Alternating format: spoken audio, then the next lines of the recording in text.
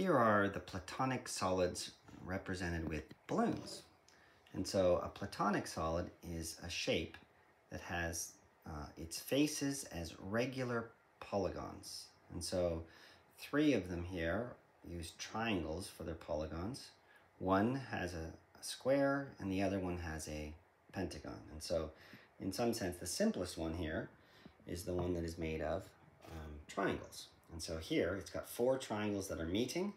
Now, because of the way the balloons are, I have to actually put some interior into this one. And so I'm really focused on the exterior bigger bubbles.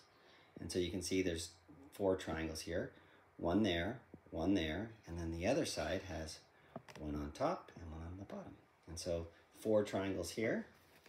The cube, which is probably the easiest to recognize, has a square, a square, a square. And so 3 squares meet at one point, and then you have the other side, which is 3 more squares, and so 6 in total. And so once again, yeah, it's the big bubbles I'm interested in, not the little mini ones in the middle. And then this one is nice because it is a,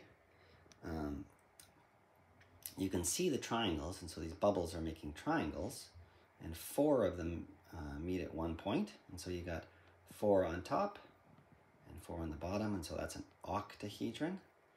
And so yeah, this one's the easiest to make, and so no interior bubbles there. And then perhaps, so that was 8 faces, 6 faces, and 4 faces, and this one has 12 faces, and they are in the shape of pentagons. And so here the pentagons have 5 outer bubbles, and so there's a few little extra things I had to do to make it work, because once again it's a little bit tricky, and so some of the edges have sort of these double bubbles, but you can sort of see how these pentagons fit together. So 3 pentagons fit together, and so in total you have 12 pentagons on the outside here, and so it's quite it's a little bit more involved than the other ones, but you can see there's a lot of air in the middle as well. Whereas when we get to this last one here, this is an icosahedron, and so there's triangles here, and there's 5 triangles that meet at one point here, and so it looks like a little asterisk or star, and so, but if you count, there's going to be 20 triangles meeting here.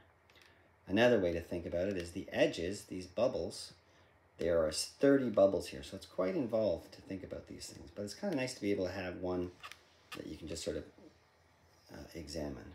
And so, all right, so these are the, in total here, all of the Platonic solids. It turns out there aren't any more, and so that's it. So in some sense, if you want to study 3D shapes,